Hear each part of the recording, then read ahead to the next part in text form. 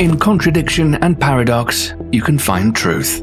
Paradoxes resemble the scientific essence of contradiction. The Fermi Paradox is one of the most puzzling paradoxes out there that pushes us into the existence of extraterrestrial life.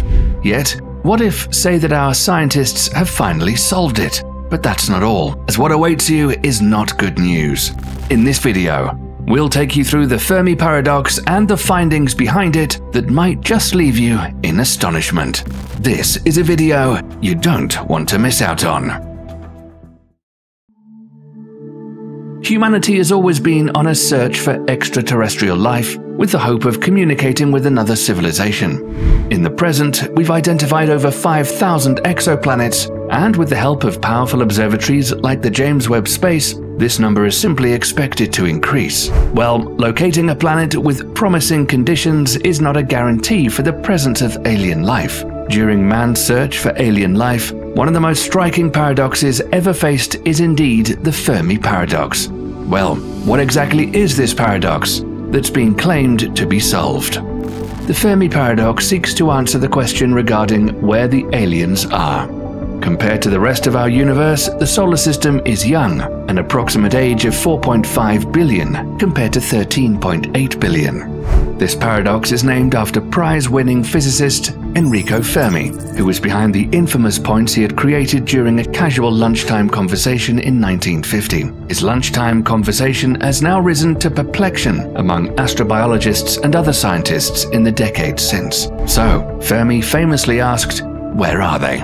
Representatives of the Search for Extraterrestrial Intelligence SETI Institute in Mountain View, California, wrote, "Fermi grasps that any civilization with a modest amount of rocket technology and an immodest amount of imperial incentive could rapidly colonize the entire galaxy." Representatives also wrote, "Within a few tens of millions of years, every star system could be brought under the wing of empire. Tens of millions of years may sound like a long project, but in fact it's quite short compared to the age of the galaxy, which is roughly 1,000 times more." After Fermi died in 1954, the exploration of this idea was transferred to other people, such as Michael Hart, who wrote an article titled "An Explanation for the Absence of Extraterrestrials on Earth" in the Royal Astronomical Society Quarterly Journal in 1975.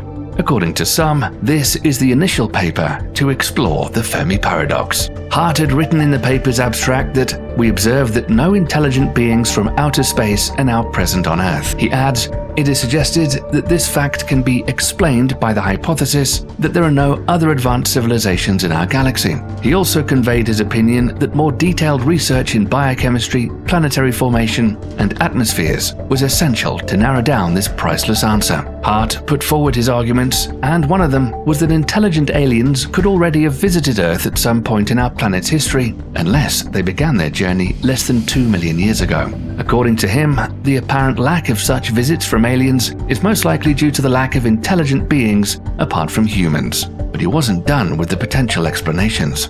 He argued that aliens never came here because of a physical difficulty. They simply chose not to visit us. Advanced civilizations apart from Earth had risen very recently for them to reach us. Or extraterrestrial beings have already visited Earth in the past, but we've not observed them. In 1980, Frank Tipler, a professor of physics at Tulane University, followed up on Hart's argument through a paper titled "Extraterrestrial Intelligent Beings Do Not Exist," which was published in the RAS Quarterly Journal. The paper dealt with the method by which we can get resources for interstellar travel. He suggested that this could be achieved by a kind of self-replicating artificial intelligence that could move from star system to star system, creating copies of itself during its travels. Well, no evidence of such advanced machinery has ever been found on Earth, but that stops the probability of the creation of one in the future with a hike in people adopting artificial intelligence. But Tipler also argued that humans are most probably the only intelligence out there. He'd also written in the 1980 paper that those who believe in extraterrestrial intelligence are similar to UFO enthusiasts, because according to him, both camps believe that we are going to be saved from ourselves by some miraculous interstellar intervention. The intriguing topic of extraterrestrial intelligence is constantly gaining popularity, leading to the appearance of a plethora of papers from different research groups. Fermi had made his famous remark that only planets scientists knew about were located in our solar system. But with more than 5,000 confirmed exoplanets, things have now taken quite a big steer. This jaw-dropping number of alien worlds suggests that intelligent life could indeed exist throughout the cosmos. But sometimes, what you search for in the deep universe might just be in our solar system.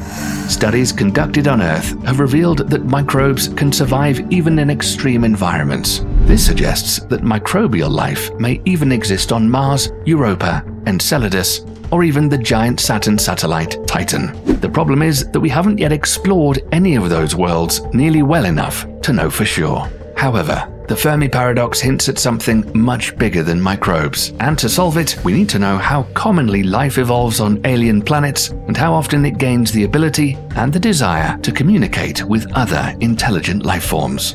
Speaking of solving it, let us go back to 1961, when Frank Drake, an American astronomer, created a simple equation to estimate the number of intelligent civilizations in our galaxy using certain rough approximations. According to Drake's calculations, there were at least 1,000 and perhaps as many as 100 million extraterrestrial civilizations just in the Milky Way. But these numbers are highly disputed. For life to sustain a planetary solar system with gas giants, far from the sun and rocky planets closer in plate tectonics and volcanoes is necessary. This would help in creating a suitable atmosphere. Also, the need for a large moon that causes tides cannot be compromised. Well, research began by studying how human civilizations rose and fell throughout history. They also studied the history of large cities, and even there, they noticed that most grew to a certain point and later collapsed. They were successful in developing a hypothesis that suggested such rising and falling by alien space civilizations would lead to one of two scenarios. In the initial scenario, the civilization was growing way too large and would stop traveling to or colonizing other worlds. In the second scenario, they would not recognize their folly and thus would result in their collapse.